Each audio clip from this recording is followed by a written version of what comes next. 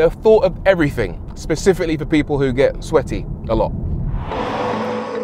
Did you know that the VW Passat is the second biggest selling Volkswagen of all time? In 50 years, it sold 34 million cars. That's more cars than the entire population of Australia. It's more cars than the most populous city in the world, the Chinese municipality of Chongqing, according to ChatGPT. In fact, it's enough cars for everyone in the UK to have half a VW Passat. But is it half as good as people make out? This is the latest 9th generation version of the Passat estate, which VW calls the Passat variant, except this time they've ditched the saloon, so the variant is the only option. It promises more comfort, more luxury, more efficiency, better looks, and much better tech. Specifically, it's one of the first cars that comes equipped with AI in the form of VW's IDA, powered by ChatGPT. ChatGPT in a car just sounds bonkers to me, but let's try it out. Hello IDA, I've got a date with a really hot girl who's into books. Recommend a book for me that I can use to pretend that I'm into the same stuff as her. From ChatGPT, that's great. Reading is a wonderful hobby. I recommend To Kill a Mockingbird by Harper Lee. Nice. Anyway, it's quite an attractive car, don't you think? I'm not normally a fan of estates. I find them to be a little bit old manish, but there's something about this that's really appealing to me. Maybe I'm getting on a bit in age, but there's some lovely design details. For the first time on a Passat, you've now got this horizontal light strip across the front, which lights up when you've got the full beams on. I don't like the fact that it doesn't connect fully to the DRLs at the side, but I do love the animation on here, and the size of the indicator is absolutely enormous. You've also got some brand new headlights, HD matrix LEDs, which light your lane at night without blinding oncoming road users.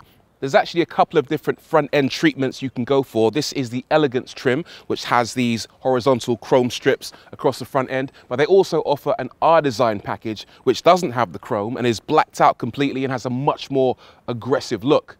The biggest thing of all, though, is the fact that the new Passat is much more aerodynamically efficient than before. It used to have a drag coefficient of 0.33. Now it's got a CD factor of 0.25, which is a huge drop.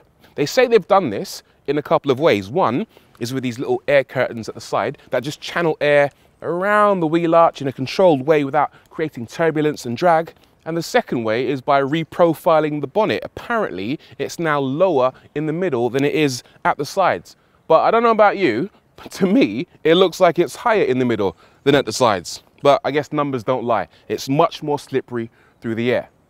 Around the side, this is where it had the most potential to be boring, because estates just tend to be one long featureless mass. But this has a lot of features. There's a lot going on here. There's creases and slashes. Look at this line that runs through the door handles all the way to the back. You've got a little kink back here. The big difference with this car is that it's now bigger than before. Same height, but 20 millimeters wider, 144 millimeters longer, and with 50 millimeters more wheelbase. And that will give you a lot more space inside, which we shall now evaluate, shall we? Let's take a look at the boot, because I like big boots. I cannot lie. These other channels can't deny. And when a Passat goes by, I don't know, man, but it's got a big old badunkadunk of a trunk. 690 litres, which is an increase of 40. You've got a flat load area just there. You've got some underfloor storage, a variety of hooks to put your shopping bags. There isn't enough space for a spare wheel, but there's enough space for your charging cables. You've got a 230 volt power outlet, and you can drop the seats at the pull of a switch. And look at that. That is what estates are all about. This thing is cavernous. As you might expect, it's also incredibly spacious at the rear with a fantastic amount of legroom and footroom. Headroom is also very impressive, despite the fact it uses a large panoramic glass roof. There's also a few clever touches, including some mobile phone storage in the seatbacks, individual controls for the rear heating and cooling, a couple of USB ports, an armrest with integrated cup holders, plus a dedicated phone or tablet holder, some rear ambient lights, and a window blind. Up front, a lot has changed in the new Passat. VW have tried to position this car at a higher end of the market to go against the likes of the Mercedes E-Class and the BMW 5 Series, although I'm not sure I buy that. It's very commendable, it's well built, it looks decent, but there's just too much piano black going on. That's my first impression in this car. It all looks a bit too plasticky, a bit too reflective. Technology-wise, it's very good. I've got a nice big driver display in front of me. I've also got a proper head-up display for the first time. But oh my God, would you look at this thing? What an absolute monstrosity. Now, as standard, it comes with a 12-inch infotainment screen, but you can upgrade to the high-end package and get a 15-inch display slapped on the dashboard. My first computer was a 486 SX25 with a 15-inch screen, and I'm pretty sure it wasn't as big as this. My first telly wasn't as big as this. I've got my MacBook right here, and it's actually smaller than the screen you get on the Volkswagen Passat. What is going on?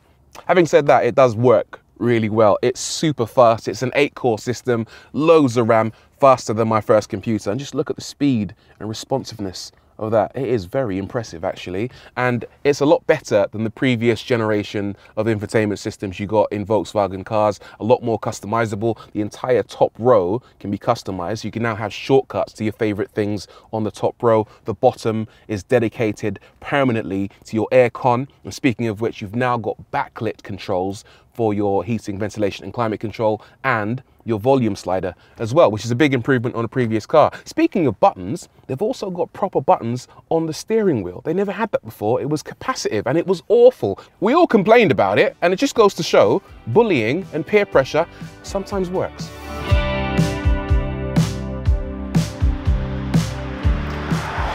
One of VW's aims with the new Passat was to improve the quality and the comfort. And the minute you start driving this car, you start to get a real sense of that. The materials feel really nice to the touch. There's some lovely exposed stitching. There's lovely ambient lights, a nice big panoramic glass sunroof, and the whole thing feels like quality. They've also done a really good job in terms of keeping things quiet and refined. Specifically, they've given us a double glazed front windscreen. We've also got double glazing on both sides for the driver and for the passenger, but also for the passengers at the rear. These seats are really nice as well. They've been completely redesigned with lumbar support, and as standard, you get a 3-chamber massage system. If you upgrade the seats and go for the Ergo Active Plus, you get a 10-chamber pressure point massage, which I've tried, and it feels absolutely sensational. There's a host of different massage programs to choose from. I've got waves for my back, waves for lumbar, waves for shoulder, circles. My favorite though is one called Upstrokes, which feels absolutely tremendous. On a lot of cars, the massaging function just feels like a bit of a gimmick, but in this, genuinely, it feels pretty good. If you go for the Ergo Active Plus seats, then it takes things up a notch. That comes with heating, cooling, and a temperature sensor and a moisture sensor. So basically it monitors the temperature and sweatiness of your backside and can then automatically apply the heating, cooling and air conditioning to make sure your ass isn't too sweaty. I've never seen that before in the car, but it's very clever. There's even another mode for people who get sweaty feet. If I hold the auto button down here on the bottom left and then click cool my feet, it will actually blow cool air-conditioned air at your feet to keep them from getting too sweaty. And you can actually apply that to a shortcut permanently on the screen. So if you have really sweaty feet all the time, it's right there, accessible whenever you need it. Plus you can call it up using voice recognition. They've thought of everything, specifically for people who get sweaty a lot. A significant new update with the new Passat is the next generation suspension system, which features 2 valves on each of the dampers, designed to make for a smoother ride than systems with a single valve because it gives the car better body control through improved damping of both compression when you go into bumps and rebound when you come back out. There's also a bigger difference between the softest and hardest suspension modes, and it all works very well. Here's something interesting actually. One of the VW engineers was telling me that one reason for people feeling very tired after a long journey is because of the lack of body control in their cars. You're compensating by kind of tensing up your torso and using your core muscles to stabilize you. But with this system, because the body control is that much better, in theory, you'll get to your destination feeling that little bit fresher. There are various engine options in the new Passat, but if you like the idea of a plug-in hybrid like I'm driving here, you have 2 options, a 204 horsepower setup or a 272 horsepower setup. They're not the most powerful, torque is only 250 Newton meters, so it feels a bit weaker than your average diesel, but the efficiency is good. Both hybrids use a 1.5 litre millicycle TSI engine alongside a 19.7 kilowatt-hour battery, which delivers a pretty realistic EV-only range of 62 miles. One of the great things about a plug-in hybrid system is that it really contributes to the refinement of this car. It's super quiet in here and it's a genuine treat to drive.